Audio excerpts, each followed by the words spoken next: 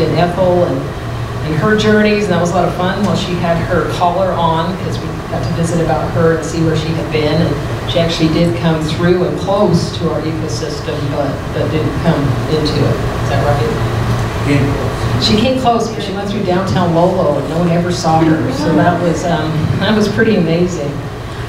So, you know, another big part of this that we need to work on some more still is just that kind of that community engagement.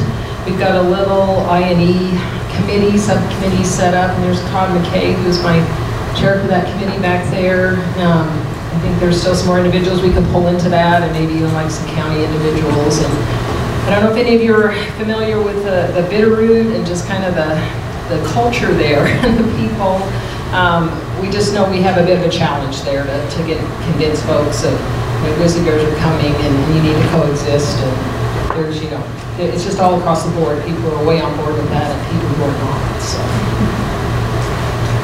Okay, so just in talking about our I&E grants, we had $5,000 this past year for a bear ranger, which we did employ and worked all summer.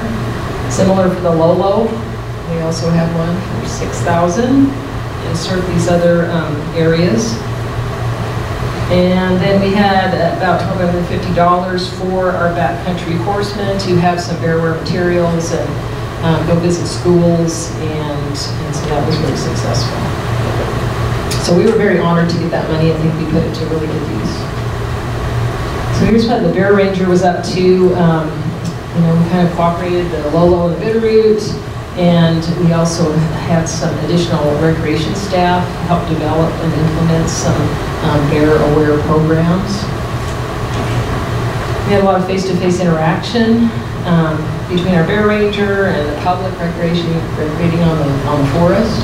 You know, we have a lot of, as most places, we have a lot of urban interface. We have a lot of people with, you know, chickens and bird feeders and all kinds of things right up against the forest boundary and heavily wooded areas that we need to communicate with. We also targeted high-use campgrounds, trailheads, recreation areas, and rental facilities between May and September. And here's just some pictures, I think, of the educational materials we distributed and talked with the public about bear safety. Certainly, you know, leave no trace, hiking, camping in bear country, bear identification, proper food storage and food storage orders. And virtually we have these materials almost at every trailhead. And kiosk that's in the area on the forest. We have some bearwear kits that we developed for 16 of our volunteer campground hosts. Was that just on the Bitterroot, Todd? Okay, so they contain bear safety information, brochures, activities for kids, the indoor air spray, and training canisters.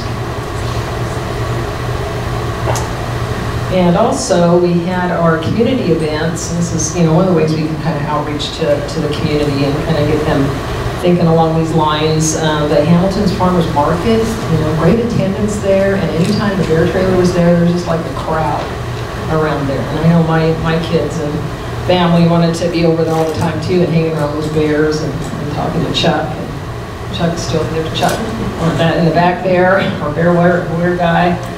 National Get Outdoors Day, Junior Forest Ranger Day was something that we held on the forest.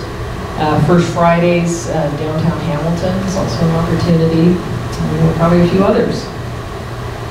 So our Bitterroot backcountry horsemen are very engaged with this, and Fred Weisbecker he used to be game warden, I think, in North Carolina. He's very much into this and loves to do it, loves to go to the schools and, you know, talk about bearwear. He's always in that mode, coaching people and talking about that. Also had classes presented to 7th graders, Hamilton, Darby, Corvallis, and Florence schools, and adult classes that were in Hamilton, Darby, adult ed programs. So I think we really got some feelers out there, and some good contacts were made. So some of the topics: bear biology. How do you recognize, you know, the difference between black bear and grizzly bear? And certainly have a lot of black bears in the Bitterroot, so something to think about. And some of those other color phases, folks can get confused about the lighter colors and the cinnamon bears.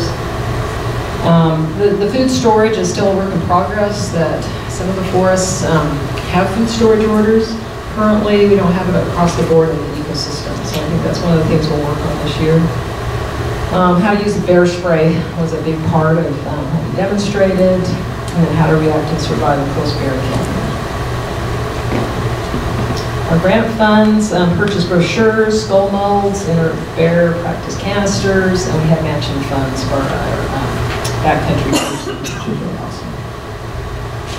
Okay, Defenders of Wildlife, Montana Fish Wildlife Partners. We had 7 bear-resistant 90-gallon containers to contain residential garbage at sites with a history of conflict. So that's a huge improvement. We have Aaron Edge here. Well, it's something, isn't it? I mean, compared to a couple years ago, you know, we're proud to be kind of started with that. So that's pretty awesome. We presentation to Bitterroot beer keepers. Well, there's a lot of beer keepers there too. But beekeepers on electric fencing.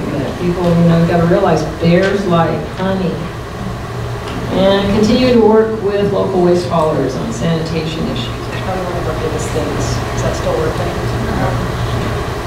It is. Make it press the button. So I push the green button comes on. Okay. Hello. There you go. Watch that. Okay, so yeah, the sanitation issues is probably a big piece of this for interactions with large carnivores. We also had Bitterroot Culture. God, it's just going out on me. Bitterroot Culture Camp, which is a thing that's put on by the RC&D, Bitterroot RC&D, and they have like middle school age kids. They come together and they just learn all kinds of things. About, and I can just talk really loud if it comes to that, but here's some pictures. This fellow in the purple shirt, that's Fred Weisbecker. You know, he really enables our I&E effort, really gets off on doing that. He's got all sorts of materials and skulls, and you can kind of see them interacting here and passing those around. So he gives them a real thorough education, and he gives them a quiz too, and you know, they have to answer some questions, they don't get away. So the bearware class at Hamilton High School, and here's some pictures of that, and I guess there was a shooting associated with that, Todd, I'm not sure. I guess it was a target or something? And they're just doing the inner canisters. Oh, the inner canisters. Okay, so they were very receptive. We had once again, the Hamilton's Farmers Market. That's what that looked like with the bear mounts. That was pretty awesome. And I think that's my last slide. And so, you know, I was interested in the conversation we had yesterday about how do we, you know, make things kind of consistent, how do we tier to our 5-year action plan, and so I think that would be really good to kind of get that in line so that we're reporting out on the things that you need to hear and showing progress, and maybe we need to show some measurements, you know, and the criteria about here's what we're going to achieve this year, and here's how close we got, and I think that would be really great to just kind of see across the lines about, you know, where we're at and what we're striving for. So just kind of in closing, I guess for 2016, we, you know, probably will be continuing to put emphasis on our, you know, information, education, outreach, and the sanitation efforts. So that would be, you know, both schools and the things that we did here, you know, plus maybe a little bit more community outreach. We're trying to get like a county person on our I&E group might be really helpful, and then just working with that interface and communities with our bear ranger. Definitely, so we're glad to be able to continue that. The linkages, I guess, between ecosystems. We've talked about that some, and several folks have raised that as maybe something we need to look at a little bit more. You know, Ethel came through, so there must be one. And I guess I would just offer to folks who are on my subcommittee, Mr. Todd, I think Colleen's here, but do you have anything else to add?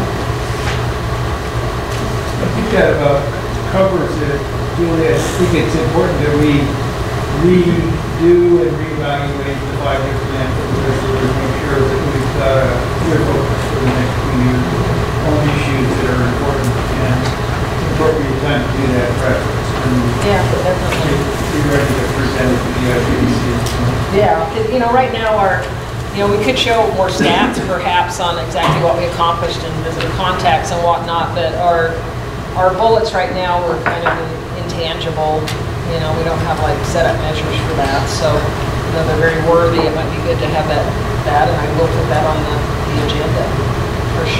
Todd, anything else? Okay, so any questions? Do you have a written document that we put in the record? We can send you, I guess we can send that to you or Can you something. send it to Ellen too? Okay. You guys have a handout? Sure. Or even your, I mean. Yeah, we can do that. Do batteries. Ending. Okay.